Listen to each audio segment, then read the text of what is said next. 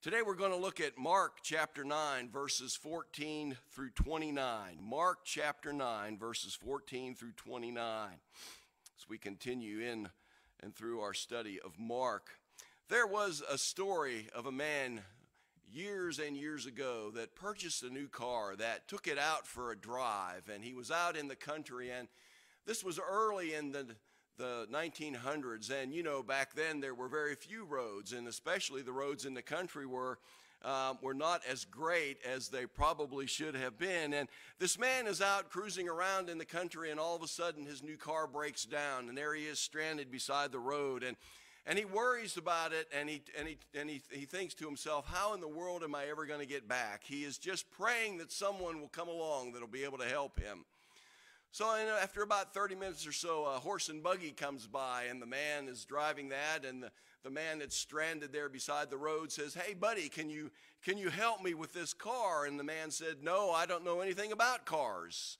They were new back then. And so he continued on his travels, and the stranded motorist just got comfy there beside the road. And it was several hours later when another man comes by, and he was actually driving a horseless carriage. So the stranded motorist got excited, and he said, can you help me? And so the man got off the car, and he tinkered with it for a little bit, and he was unable to get it started. So another span of time went, and the same thing happened, and it happened again, and no one could fix this car, and it was beginning to get dark, and pretty soon here comes yet another car, and this man pulls up, and the stranded motorist says, could you please help me get my car started? Well, the man jumps off of his car, and he goes out, and he looks at the vehicle, and he does a few adjustments here and a few adjustments there, and jumps into the driver's seat and starts the car, and it runs. And the stranded motorist is so thrilled, and the man asked the guy who fixed the car, he said, how come you could fix this car and nobody else could? And the man said, sir, my name is Henry Ford, and I designed and built this car, so I know how to fix the car. And what a great thought that is. The one who manufactures, the one who designs is usually the best one to repair and fix things that break. And God is our creator, and who better to have come alongside of us and fix us when we're sick and fix us when we don't feel well. Today's message is entitled, Hey Buddy, if you can help, would you mind? Because we're kind of all in that boat right now as we're dealing with this coronavirus and the other illnesses that are going around. And so many of us are under the weather a little bit. I was sick myself a week or so ago, and we've all been through it. But who better to come alongside of us and to heal us than the very one that gave us life and that created us? I want to look today at the middle section of chapter 9 of verse, let me try that again. I still can't talk, whether there's anybody here or not. It makes no difference. Mark chapter 9, beginning in verse 14, Mark says, and when they came back to the disciples, they saw a large crowd around them and some scribes arguing with them. And immediately when the entire crowd saw him, when they saw Jesus, they were amazed and began running up to greet him. And he asked them, what are you discussing with them? And one of the crowd answered him, Teacher, I brought you my son, possessed with a spirit which makes him mute. And whenever it seizes him, it dashes him to the ground, and he foams at the mouth, and grinds his teeth, and stiffens out. And I told your disciples to cast it out, and they could not do it. And he answered them and said, O unbelieving generation, how long shall I be with you? How long shall I put up with you? Bring him to me. And they brought the boy to him, and when he saw him, immediately the spirit threw him into a convulsion. And falling to the ground, he began rolling around and foaming at the mouth. And he asked his father, how long has this been happening to him? And he said, from childhood. And it has often thrown him into the fire and into the water to destroy him. And the father says, but if you can do anything, take pity on us and help us. And Jesus said to him, if you can, all things are possible to him who believes. Now, I want to pause for just a minute there, because the Bible says in several different places, for with God, all things are possible.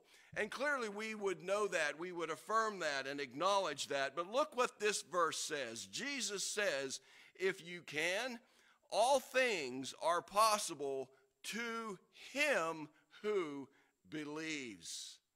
Verse 24, immediately the boy's father cried out and began saying, I do believe, help my unbelief. And when Jesus saw that a crowd was rapidly gathering, he rebuked the unclean spirit, saying to it, You deaf and dumb spirit, I command you, come out of him and do not enter him again. And after crying out and throwing him into terrible convulsions, it came out. And the boy became so much like a corpse that most of them said, He is dead. But Jesus took him by the hand and raised him, and he got up. And when he had come into the house, the disciples began questioning him privately, Why could we not cast it out? And he, Jesus, said to them, This kind cannot come out by anything but prayer. It's an interesting thing about cars, as we get back onto that. You know, you can wash them, you can wax them, you can change the oil, you can have them tuned up, they can be in top-notch working order, and yet they can still leave you stranded. See, we're really not in as much control of our lives and our situations as we think we are. If we were in control, every church in America would be open today. This place would be full. You would not be in your homes. You would be in church. At least that would be my prayer. See, we're not in control.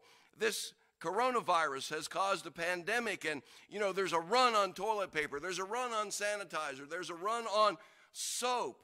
So we can see that we're really not in control of too much. No one on this earth knows what tomorrow holds. And I know it's a bit of a religious cliche, but I don't know what tomorrow holds either, but I do know who holds tomorrow. And for me, that's even better. I'm a child of the one who is in control, a child of the one who is in control of all things. Are we to be anxious about this coronavirus? No. Are we to be concerned? I would say yes. But what we need to do is bathe it in prayer and let God handle it. And we'll get into that a little bit more in just a little bit. See, Christians live by faith. In 2 Corinthians 5:7, Paul says, For we walk by faith, not by sight. And then Paul explains to the Galatians in Galatians 2:20, I have been crucified with Christ. It is no longer I who live, but Christ lives in me. And the life which I now live in the flesh, I live by faith in the Son of God, who loved me and delivered himself up for me. And the writer of Hebrews expands this idea in Hebrews 11:1. Hebrews says, Now faith is the assurance of things hoped for, the conviction of things not seen. And then over a little further in chapter 11 of Hebrews in verse 6, he goes on to make an extremely bold and brash statement, but one that is so utterly important. And that verse says, And without faith it is impossible to please him. For he who comes to God must believe that he is, and that he is a rewarder of those who seek him. Now notice how powerful that verb is. Last week I mentioned in the message that God spoke from the cloud and he declared Jesus as the Messiah. He said, This is my son. It's a statement of fact. This is the Christ, the only one that's going to come to redeem lost man. And here in Hebrews 11:6, we see that same verb. And without faith it is impossible to please him, for he who comes to God must believe that he is. Okay, not that there's a slim chance that he might be, but we need to believe that God is. And today I would ask you what your object of faith is. What do you have your faith in? Is it worthy of your faith? We all come in here on a normal Sunday and we sit in these chairs and we have faith, excuse me, that these chairs are going to hold us. But do we have our faith in people? Do we have our faith in jobs? Do we have our faith in the United States government or in the medical profession? If we have our faith in anything else other than the Lord Jesus Christ, it's going to fail. There's just no doubt about it. We're experiencing that right now. And let me tell you what, there is nothing more wretched, and I am so glad as a Christian that this is as close to hell as I'm ever going to get, because there is nothing worse in my mind than a spring without March Madness. It just doesn't get any worse than that. We have a clear and concise understanding of faith, in that without it, we cannot please God. Jesus asked the Apostle Thomas that since Thomas saw the resurrected Lord, he believed, right? That's what he said to Thomas. He said, well, you've seen, so you believe. Jesus goes on to explain to Thomas how blessed those are who have not seen and yet believe anyway. 1 Peter 1:8, and though you have not seen him, you love him.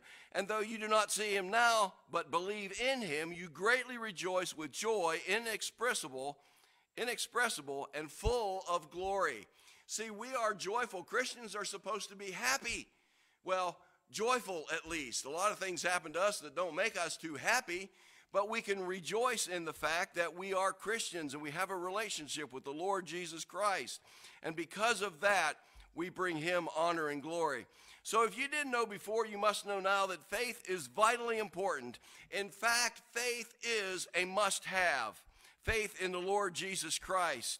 See, we as believers trust in a God that we have not seen.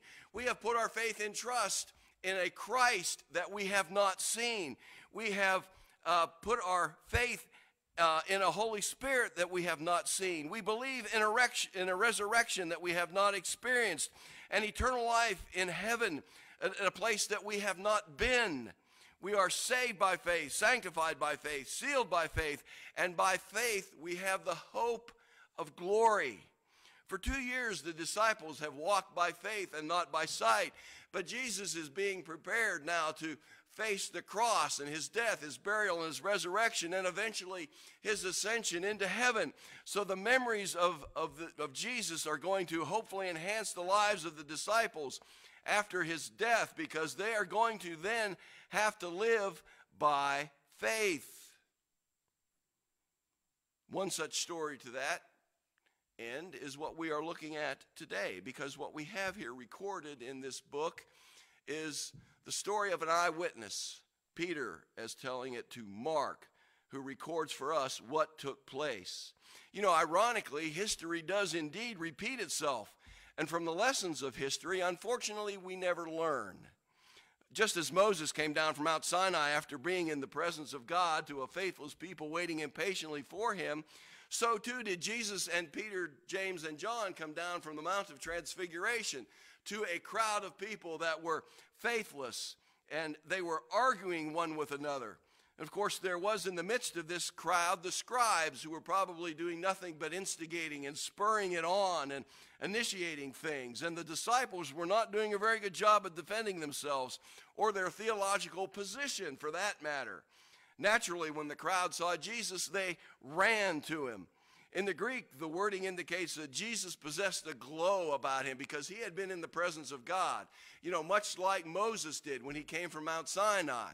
The people knew that he had been in the presence of God. And while though that is a kind of a nice idea to have in your mind, it really isn't the case here, because it would have detracted from Jesus' statement when he told the disciples to not say anything about what they experienced on the Mount of Transfiguration until after his resurrection. So Jesus is not going to circumvent the situation and make obvious a supernatural event that took place. There's a couple of things that I want you to see in this text today. Several of them are redundant. They repeat. Notice first that Jesus questions. Jesus questions. He questions the crowd. Now, it's imperative that we understand that Jesus isn't asking a question because he needs an answer.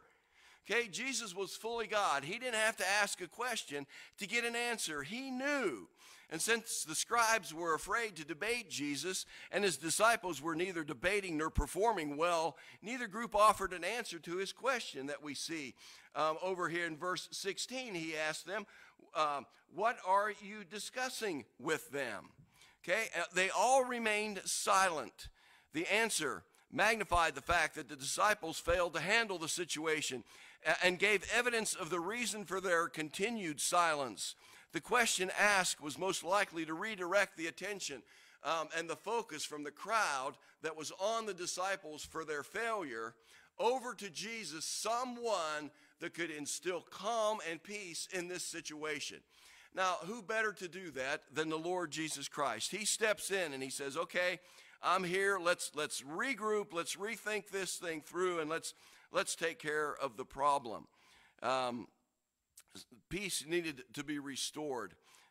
And so Jesus steps in. You know, it's interesting because when we look at Scripture and we look at our society, we've all experienced this, that success draws a crowd, does it not?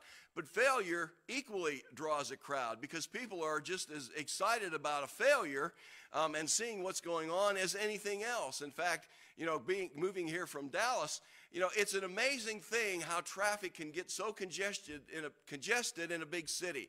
You know, I have never seen in my entire life so many thousands of people that are so intrigued and interested in a car beside the road that has a flat tire. You know, it's an amazing thing, the number of people that have never seen that before, that have never seen a flat tire.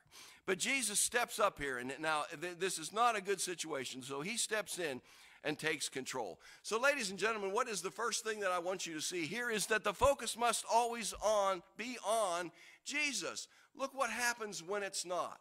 My life does not go well when I don't spend time in prayer and getting a word from the Lord. And our country does not do well when we reject God. This is a national day of prayer, if I'm not mistaken. The president has said, look, man, when nothing else works, pray.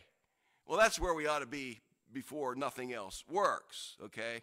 Demons have always been active in carrying out the devil's work.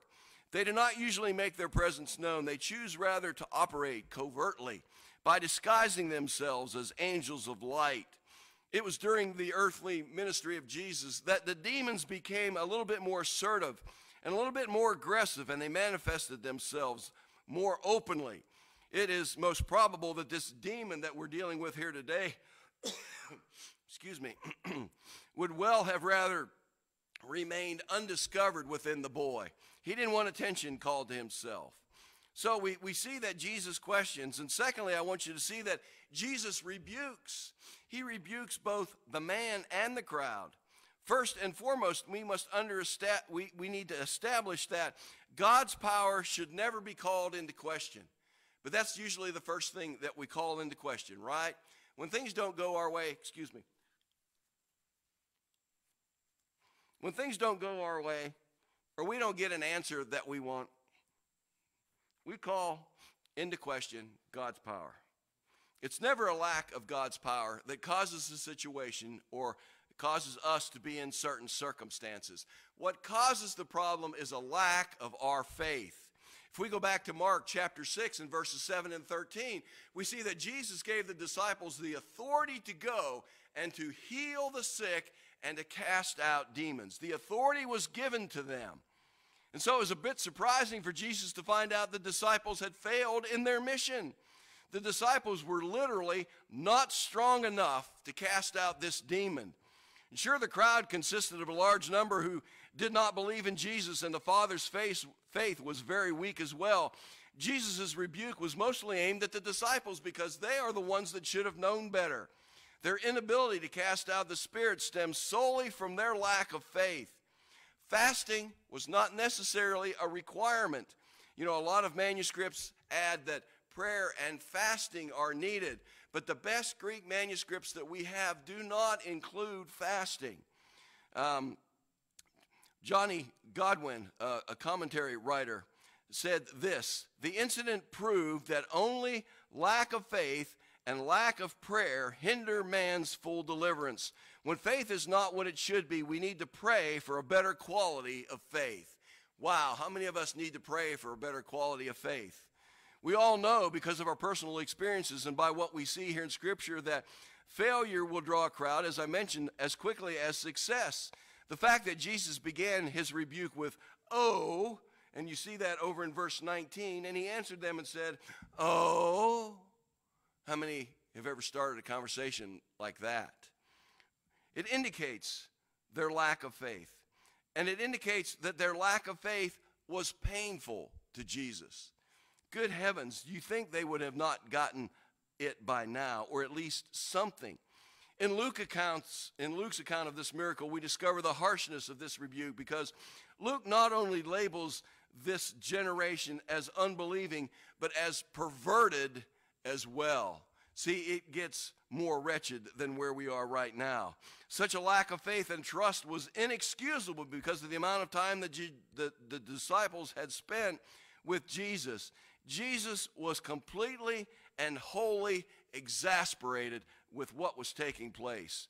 With this exhaustion, Jesus asks that the boy be brought to him. You know the old adage, if you want something done right, do it yourself. So Jesus comes down and he sees the situation and he restores calm. He brings the focus back onto him, and then he rebukes and thinks, good grief, these people are not getting it. All right, let me take care of it. Bring the boy to me. So third, notice that Jesus questions. Well, he questioned already, right? Well, now he's going to question the Father. Once again, Jesus didn't ask this question because he needed an answer. The boy's father needed to answer this question because he needed to show Jesus how desperately he wanted his son to be healed. The boy was being brought as the boy was being brought to Jesus, the demon threw him into a convulsion. You know, yes, Jesus has control over the demons in the spiritual realm, but, you know, this demon was going to have his say. The purpose of this question was to ascertain the level of the father's pain for his son. It was to a person that his father was coming and not to some impersonal force. Okay, he wasn't going to a seer or some fortune teller. The man was bringing his son to the one that could take care of the problem. God is compassionate about human pain and suffering. Believe it or not, even though what we're going through, God still loves each and every one of us. He will do whatever it takes to get our attention. I'm not sure he has it yet, and I would sure hope that we get it, or he gets it soon, because I don't want to go any further down the slippery slope from where we are. But he will do whatever it takes to get our attention if he has to even break this country. God is compassionate. God cares. He is sympathetic, and he's merciful for all. He laid down his life for us. So don't tell me he is not compassionate and does not care about what's going on. The boy had been in this wretched condition for his entire life. Such a state wasn't due to any sin on the part of the father or the son or anybody in his family. In verse 22, we find that the demon had continuously tried to kill the boy by throwing him into a fire, by burning him, and by throwing him into water and having him drown. Jesus uses this dialogue as a means to get the Father to open up about reality, and as a result, glorify God the Father who is in heaven. That is the reason that all of this stuff takes place. That's the reason that we as Christians were saved, to glorify the Father. Our salvation glorifies God the Father in heaven. The Father and the Son's desperate struggle would soon come to an end, and it would come to an end permanently. As we shall see, the Father did not exercise a great amount of faith. He did have enough, however, to seek out Jesus, so you've got to give him a little bit of credit for that. The one who the Father knew could and would indeed heal his son. The Father may have been encouraged by Jesus' words, understanding the perception that Jesus was indeed willing to heal the boy. Jesus is indeed willing to be involved in your life. You know, it's interesting here the way this man states this in verse 22 here at the end of that verse. But if you can, if you wouldn't mind terribly, if it's not too much of an inconvenience, would you help me, buddy, if you can? Okay, he needs some help. And fourth, I want you to see Jesus' rebuke of the Father. Jesus reiterates the Father's question as an exclamation of surprise, in that there is literally no way that Jesus cannot do what herein needs to be done. It cannot happen. The man says, if you can. Well, of course he can. And he is willing to do it as well. Observe the continuation of this surprise with Jesus going on to say that all things are possible, not just with God. Look at the end of verse 23. If you can, all things are possible to him who believes. What a comfort that is in this day and time especially. One commentary said, the lesson that faith is essential to access the power of God applied to all the unbelieving crowd. The Father who was struggling to believe, as well as to the disciples whose faith was weak and wavering. See, the Father was clearly overwhelmed. He was overcome with emotion and the possibility that God would intervene and take care of the situation. Although he had faith, he also harbored some doubt, and we all harbor doubt. We second-guess God in a lot of situations because we're thinking, okay, here I am, puny little me, and there is God, holy, just, perfect, and all those adjectives that apply to God. And who would he be that he would be mindful of me and what I need to have taken care of in my life? And so the Father was overwhelmed that God would even give him a second thought. And although he had faith, he also was concerned because the Father nor the Son were worthy of a second consideration. But the Father and the Son needed relief, and relief would indeed come. The Father needed help delivering his Son from the demon, and the Father needed help delivering himself from unbelief. And so many of us are in that situation today. We need help. We need to be delivered from our unbelief. You know, that's part of the problem that we experience in the church today. One of our ladies just recently told me that they were interacting with other people and seeing how we act out in the real world, and how those in line at Costco and at Sam's and hoarding all of this stuff are so concerned with what's happening and what's going to happen to the small businesses in our area. Bathe it in prayer and sit back and let God handle it. He can do a better job than you and I. When we get involved, we just have a tendency to mess things up. Rest assured, however, the Lord is not hindered or limited in any way by our imperfect faith. He works in us and through us in spite of ourselves. And what an encouragement that is. Notice next, Jesus commands. He commands here the demon. The crowd was growing, so Jesus decides to speed this thing up. All right, enough time has been spent. Let's move this thing along here and avoid more pain and frustration on the part of the Son, but mostly on the part of the Father. Jesus ends the conversation and takes the necessary action.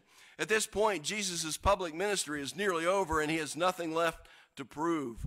All that was left was for him to instruct his disciples, and that's the reason that this miracle is recorded in Scripture. It was used for an instruction period for his disciples.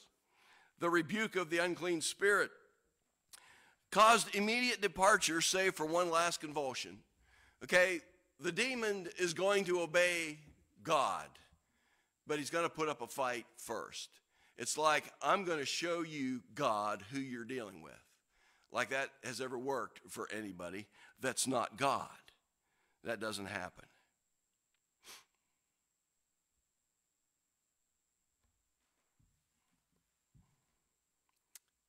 Finally, I want you to see that Jesus teaches the disciples. He questions, he rebukes. He questions, he rebukes. He commands, and now he's going to teach. The disciples wanted to know about their inability to deal with this particular unclean spirit. They were questioning. After all, they weren't new to this. They'd done it previously. Mark 6, verses 7 and 13. Where Jesus gave them the authority, I mentioned that. And they had gone out and done it. They were failures in this instance, however, because they acted on their own power or in their own power. And the way they were acting was void of prayer. And Jesus pointed out that you cannot exorcise a demon of this kind. You cannot exorcise a demon without prayer and faith.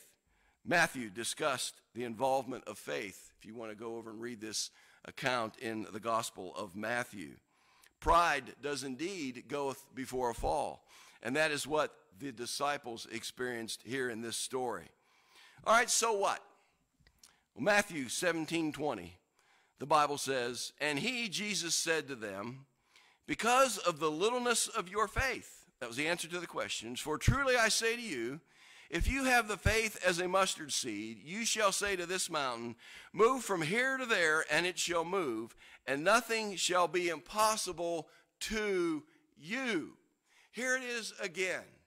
Here it is again, to us. Nothing is impossible with God, yes, but here it is us. The context of this verse does not indicate a level of faith that we use as a goal. This is where we begin. We begin with the faith the size of a mustard seed. And so many times we look at that as being our goal. That can't be our goal. It's something that we already possess. It's something that the Father in our story has already possessed. He had the faith the size of a mustard seed. He brought his son to Jesus. How many of us needlessly agonize over something? We find ourselves in situations that cause us to be anxious and to be burdened with thoughts and with things that are going on in our life. And we just put ourselves through this torment when we should actually be turning it over to Jesus, who can handle it. Teaching in Scripture is clear. Don't worry, the Bible says in Matthew. You can't add anything to your life by worrying. In fact, it eats away at your life. The Bible says that we're to cast our burdens on him and take his yoke, for it's light. We're also told that God will take care of you. He does the same for the birds of the air and the flowers of the field, but he loves us even that much more. So if he does that for them, how much more will he care for us? And yet we turn our backs on the one that can help us, the one that not only has the answer, but the one that is the answer. Jesus healed many without faith. Not Jesus, but the ones that he healed didn't have faith. But here the miracle is connected to faith, because that is the lesson for the disciples in the future. Their power will come by believing prayer. Man, do we need to pray. What a great time that the president would say that this is a day of prayer. Ironically, as you look around churches today, ain't nobody there. But that's okay. Pray where you are. Power comes by believing prayer. That man's weak faith, the Father, was sufficient to bring the power of God to bear on his son's situation. In the same way, imperfect but persistent faith is sufficient. See, our faith is not going to be perfect as long as we live in this world. But what we bring is sufficient, because God can indeed use that. I close with this verse. James 4, verse 2. And actually, it's just the last sentence in that verse. Now, we've talked about faith and how that we need to have faith and how important faith is. And I want you to keep that in the back of your mind as I read the last part of James 4:2. You do not have because you do not ask. Imagine that. How simple can this be? Let's pray. Father God, we are indeed grateful that you have given to us your word. Lord, it not only provides the way for salvation and reveals your Son, but it gives us the day-to-day instructions that we need to live our lives. Lord, we see how things play out when you just let us go willy-nilly and do our own thing. Lord, things turn out really, really bad. So God, today, as we recognize this as a day of prayer, Lord, I know that we all have even the faith the size of a mustard seed. And as we come before your throne, realizing, Lord, that we are infallible, wretched worms, and we don't deserve a second glance from you, but knowing that you loved us, that you sent your Son to die for us, that you care about us, you are a compassionate, loving God, but yet you are wrathful, and you will allow us to endure things, so we rely on you, and so we will glorify you. Lord, and we trust you in this situation. Lord, it's not anything that I can do that's going to get us through this.